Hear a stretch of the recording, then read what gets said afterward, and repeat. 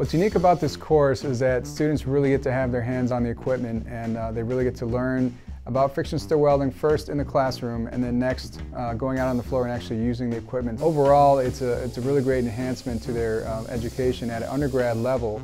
It's something that usually students, engineers won't get to until they're about a graduate or doctoral candidate level. In this course, we're researching lithium aluminum alloy plates that would be similar to the alloys on the Orion capsule that they're using, and we're studying the weldability, tensile strengths, and mechanics of the material. It is quite one thing to learn from books, it is quite another thing to learn from doing. And the role of engineering colleges across the country has begun to shift to show that the role of doing really is important in turning out graduates that are valuable to the industry that we serve. The coolest part about this class to me is using the two friction stir welding machines, the PDS and the UWS. And it's actually the same machines that the engineers here are using.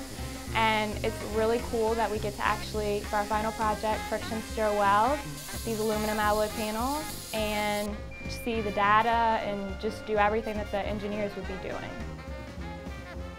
So if we can have a student coming in that has significant experience, knows how to friction stir weld, knows what it does, knows what it means, obviously they hit the ground running versus someone else who we would have to train.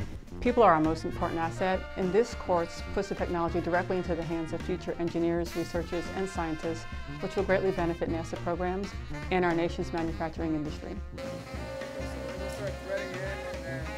I would normally think of welding as a dirty, dangerous, kind of haphazard way of joining materials, where this friction stir welding process is very clean and elegant and just very interesting.